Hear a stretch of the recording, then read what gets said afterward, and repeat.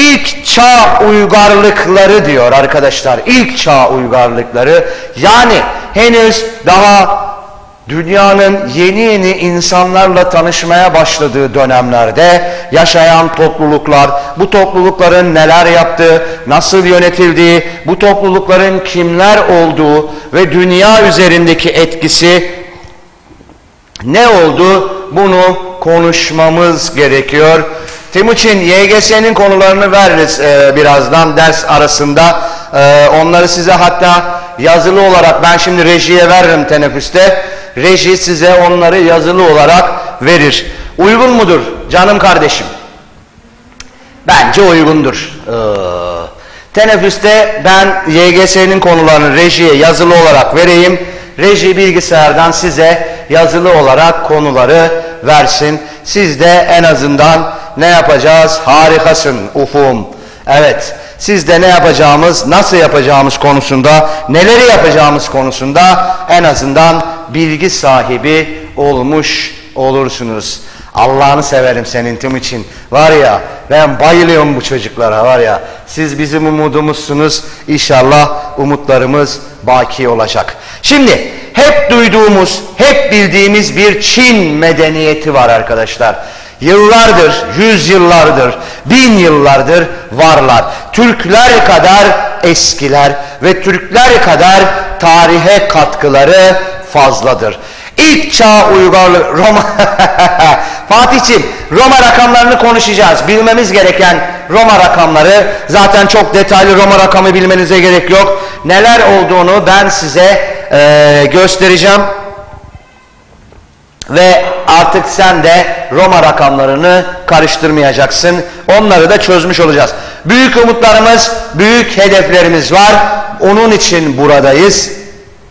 Onun için sizlerle birlikteyiz. Ve inşallah bunu birlikte başaracağız. Çin medeniyeti dedik arkadaşlar. Tarih kadar eskiler. Tarih kadar eskiler. Türkler kadar eskiler. Ve en büyük mücadelelerini başlangıç noktasında Türklerle yapıyorlar. İslamiyet öncesi Türk tarihine değindiğimizde bunu zaten göreceğiz arkadaşlar.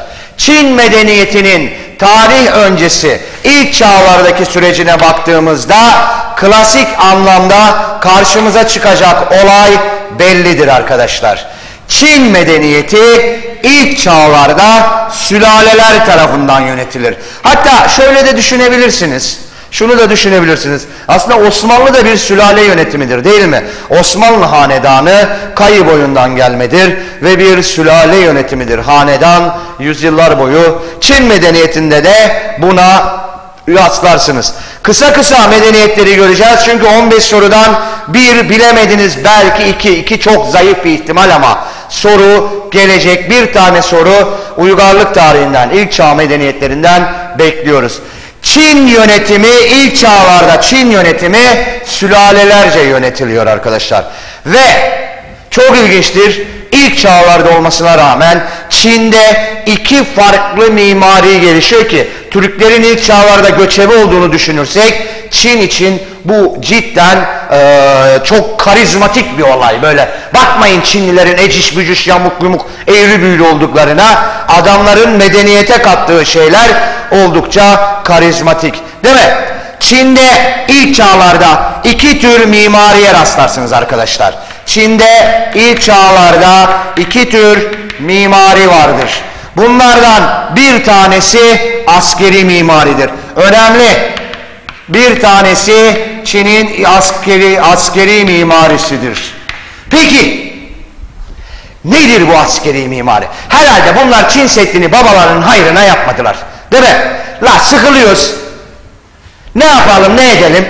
Hadi gelin bir Çin Seddi yapalım diye bu Çin Seddi'ni yapmamışlar.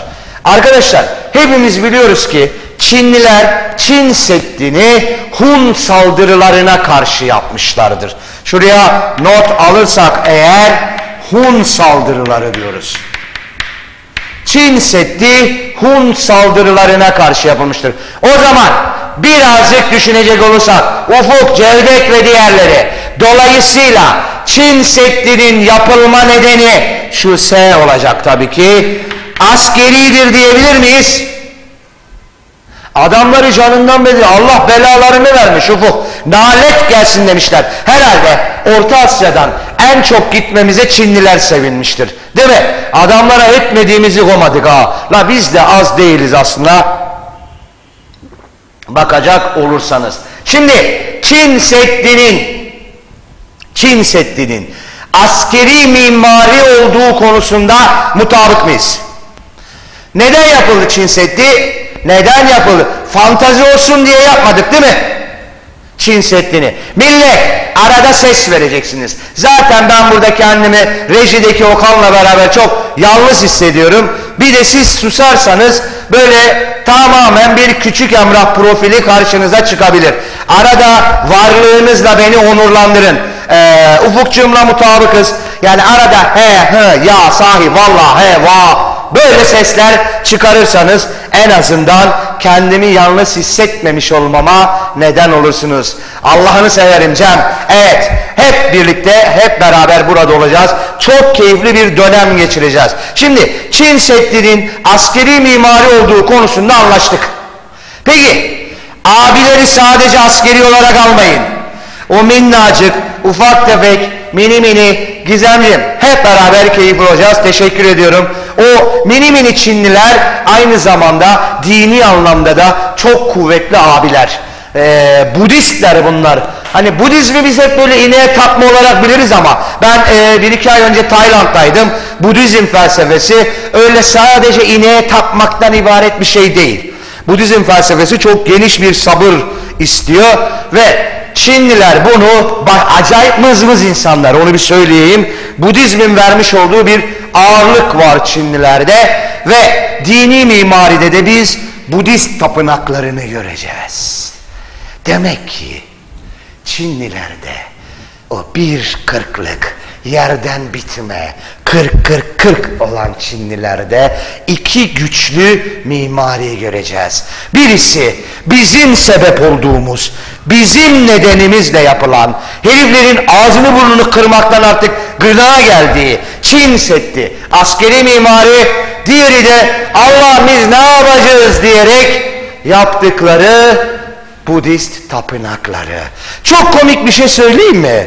Çin Seddi'ni yapmışlar ya bunlar. Hani Türk saldırılarına karşı efendim biz bu Çin Seddi'ni yapacağız. Türkler artık bize saldıran. Ya he. Sen Türk diyorsun. Türkler bir işin önce puşluğunu öğrenirler. Değil mi? Dolayısıyla adamlar Çin Seddi'ni yapmış. Nerede bu? Herifler Çin Seddi'ni yapmış. Bizimkiler merdiveni bulmuşlar arkadaşlar. Dolayısıyla özüne baktığınız zaman Çin Seddi çok da bizimkiler için etkili olmamış. Evet, tarihte ilk merdiveni biz bulduk. Seyyar Tayyar vardı ya, ben buldum diyordu.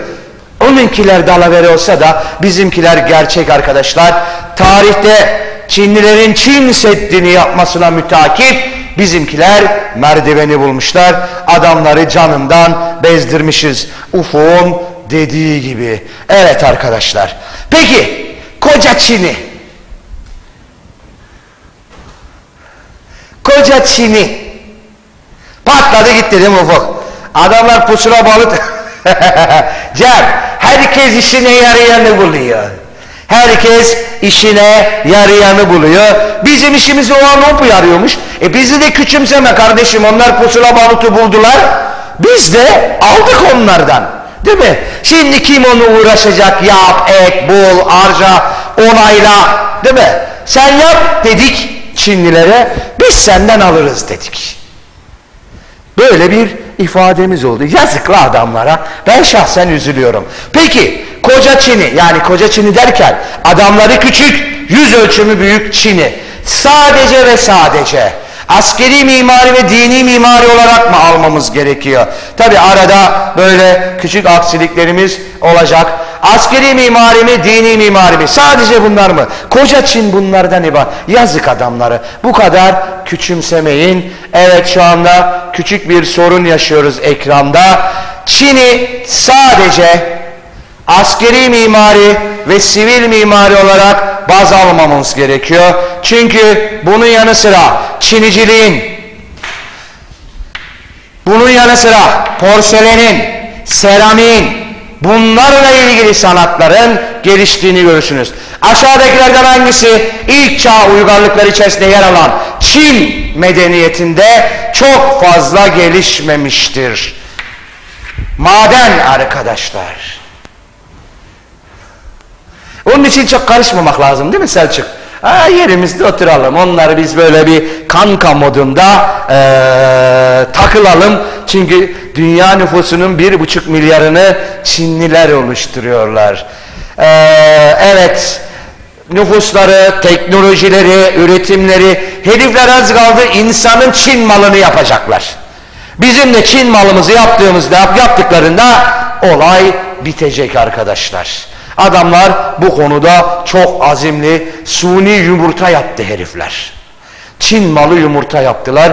O yüzden adamlara çok dikkat etmemiz lazım. Allah muhafaza bir gün Mehmet Hoca'nın Çin malını yapıp derse gönderirlerse Allah belanızı verir vallahi. Ona göre Çinlilerle çok kötü olmamak gerekiyor. Şimdi Çin medeniyetleri üzerinde, yani medeniyetler üzerinde çok detaya girmemize gerek yok. Bir tane sorumuz var.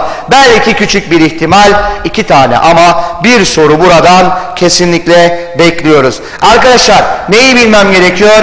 2 tip mimarinin olduğunu biliyorum. Askeri ve dini mimari. Örneklerini verdim. Bunun yanı sıra porselen, seramik, çinicilik gibi el sanatlarını evet, bu sefer biz yaparız vallahi Çin Seddi'ni.